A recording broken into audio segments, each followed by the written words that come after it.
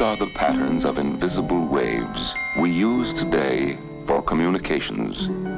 Radio waves, television waves, microwaves. In the same family, of vast potential for tomorrow, are visible waves, the waves which man calls light.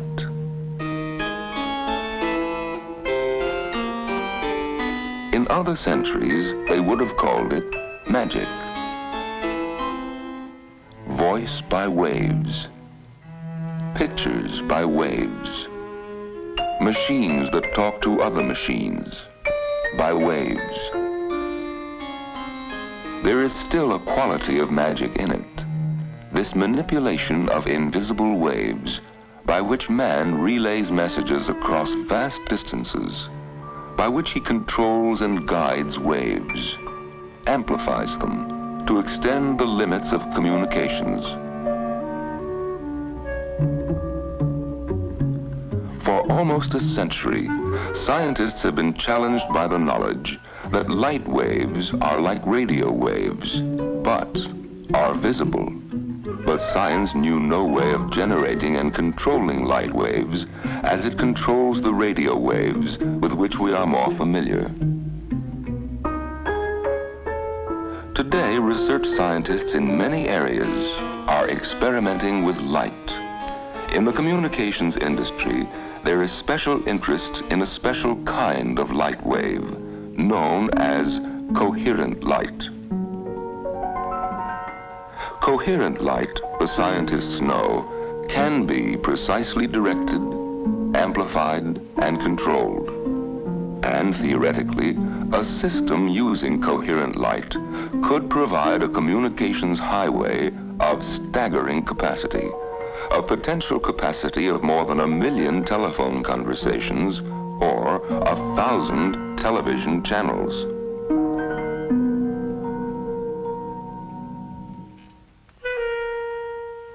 Man has long since generated light for vision, but this ordinary light by which we see is wayward, undisciplined, a jumble of waves of different sizes and colors radiating outwards in wild disorder.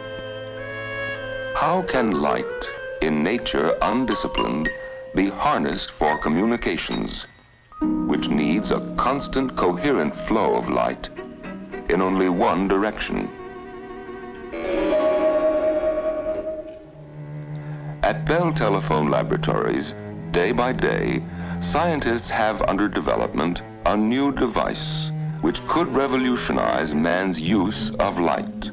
It is called a laser, or sometimes an optical maser.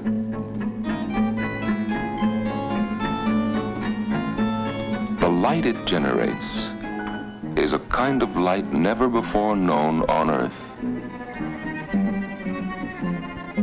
It flows in a narrow beam, as nearly parallel as nature allows, a constant stream of precisely controlled light, coherent light. There are many types of lasers.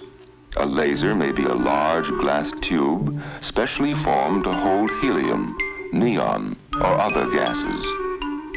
It may be a liquid, glass, or plastic.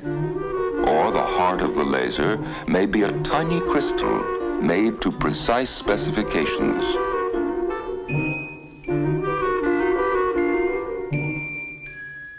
Inside this laser, equipped with special mirrors, atoms are excited with an external light source.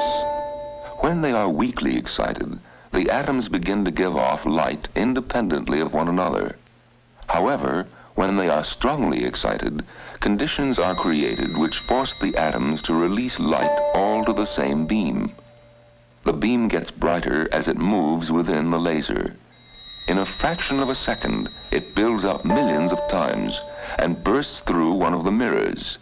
A beam of light more intense and more precisely directed than has ever been produced in man's history.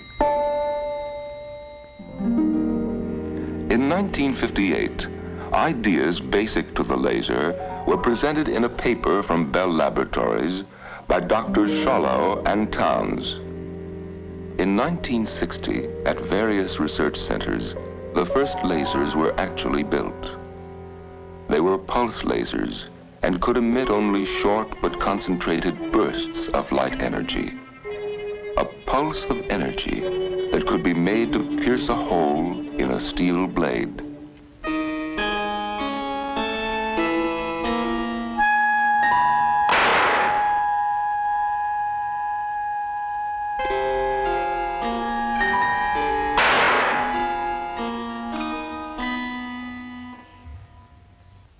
But the need of communications normally is not for short bursts of energy. So, work at Bell Laboratories went forward in the search for a laser that could send out a continuous beam of coherent light. The scientists who built this laser, who coaxed it to give forth light, gave it a name. They called it Eve.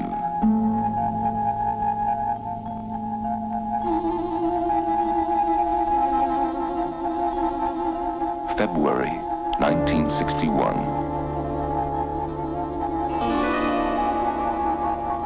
The first continuous coherent light on Earth.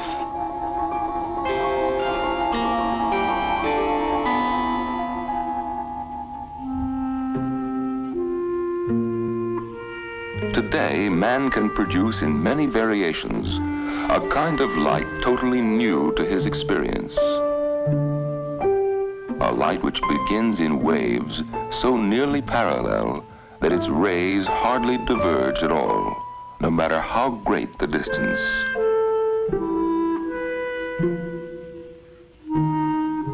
A light more purely one color than any light we have known before.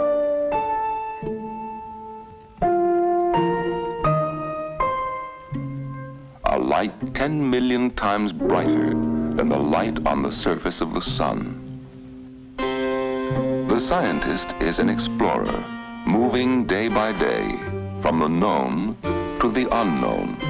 And, like the explorer, he may have hopes which he prefers to leave unspoken. Yet in this light, which moves in patterns whose implications are not yet grasped, even cautious science sees a giant step forward in man's conquest of light and of his universe. For in the laser's light are endless possibilities, another means of illuminating the age-old secrets of the human cell, another pathway to research in the spinning worlds of atomic structure, an ingenious microscopic welding torch, a delicate tool for surgery. Tomorrow, light may be a major medium over which men communicate, a possible answer to the ever-growing need for channels of communication. Science itself cannot know the total promise, for it stands now only at the threshold of its exploration. Yet, this narrow pathway of light leads surely to tomorrow. Because it spreads so little, it may help man to map the moon.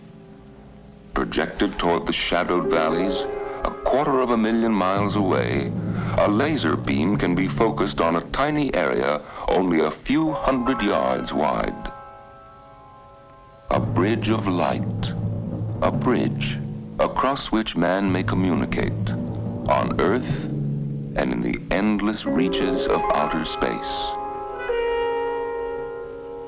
The laser, a dramatic achievement in the conquest of light.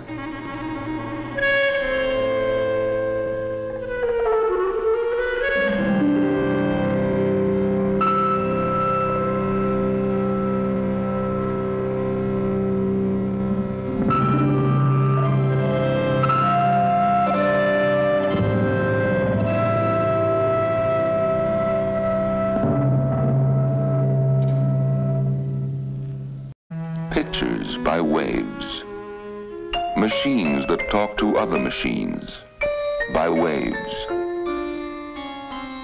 There is still a quality of magic in it, this manipulation of invisible waves by which man relays messages across vast distances, by which he controls and guides waves.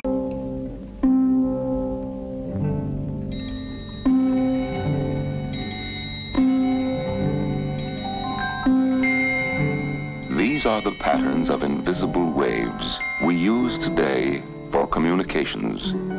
Radio waves, television waves, microwaves. Light waves, as it controls the radio waves with which we are more familiar. Today, research scientists in many areas are experimenting with light. In the communications industry, there is special interest in a special kind of light wave, known as, in the same family, of vast potential for tomorrow, are visible waves, the waves which man calls light.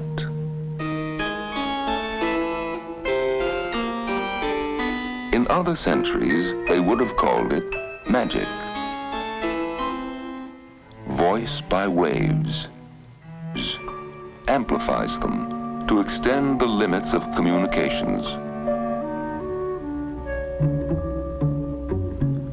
For almost a century, scientists have been challenged by the knowledge that light waves are like radio waves, but are visible. But science knew no way of generating and controlling